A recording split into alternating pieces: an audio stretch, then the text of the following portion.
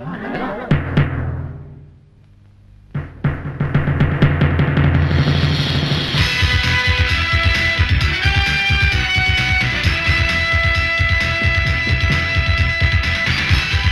家猜猜我这是干嘛去了？你们可别误会啊，我真的是去看表去的。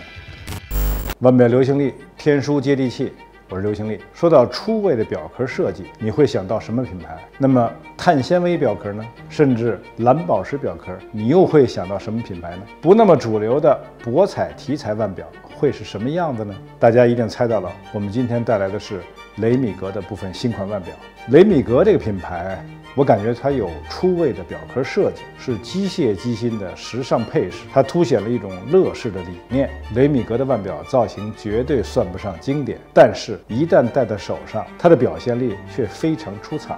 雷米格也玩材质创新，比如什么蓝宝石啊、碳纤维啊，而且它大大的拉低了创新材质腕表的门槛。就拿这个雷米格的 LumiFusion Carbon 啊，也就是遇光者RM111来说吧，它搭载的是自动上链镂空机芯、前置式的超大型自动摆陀，以及遇光者的具象呈现。以遇光者的具象呈现，比如说夜光碳纤维表壳，经过了这种特殊处理，内部呢混合了夜光物料，在一般的光照下呢，面盘就是自然的图案，但是一旦到了暗处，就显示出非常亮眼的荧光色，也同样覆盖了荧光的正面，就出现了类似于漫威毒液一样的浮动笑容摆陀，动感十足。雷米格这个品牌呢，非常符合年轻人的审美。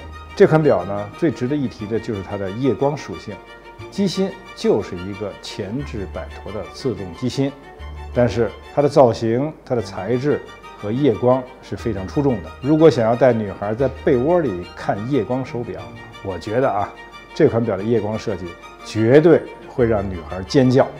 除了遇光者之外，我们还有一个有意思的发现，那就是雷米格的帝霸系列。这帝霸系列是什么题材？你一看表盘就知道了。这个系列有那么几种款式，其中这个金刚镀玫瑰金的款式呢，是特别有趣的一个款式，因为它的后背有一个怎么说呢？可能是故意的差错吧。怎么样？你看出来了吗？瑞士人也真够粗心的啊！雷米格的新款腕表感觉过瘾吗？如果不过瘾，欢迎关注我的账号。B 站的朋友一键三连，其他平台的朋友欢迎在留言区跟我互动。YouTube 上的朋友订阅我的频道，谢谢，再见。